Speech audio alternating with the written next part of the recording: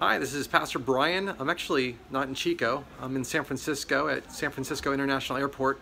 I was planning on being with you this morning, and I was excited for that, but a last-minute opportunity presented itself for me to be with my parents in Colorado to help them with some arrangements at the house. Please keep them in prayer. Both of them are dealing with health issues, and so I just want to be of help to them this week with my brother. I think it's really fitting, though, that I'm sharing with you from an airport. Here at this location, people are gathering to be sent to different parts of the world. Some are being sent for business, others for leisure, just a myriad of different missions that people are on, but they all gather here for one purpose, and that's to be sent.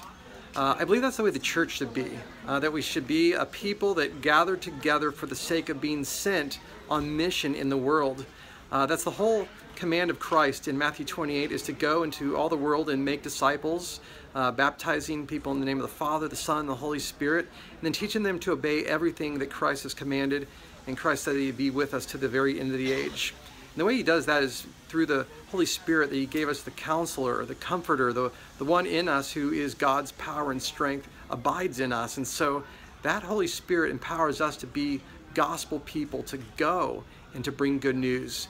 And so as you guys begin this series in Gospel Fluency, I'm praying that it would help you become the disciple makers that God has called you to be, that you would just not gather and grow in knowledge, but you would actually grow in faith, and that God would expand your heart and your vision to be willing to go and make disciples and bring the gospel to the ends of the earth.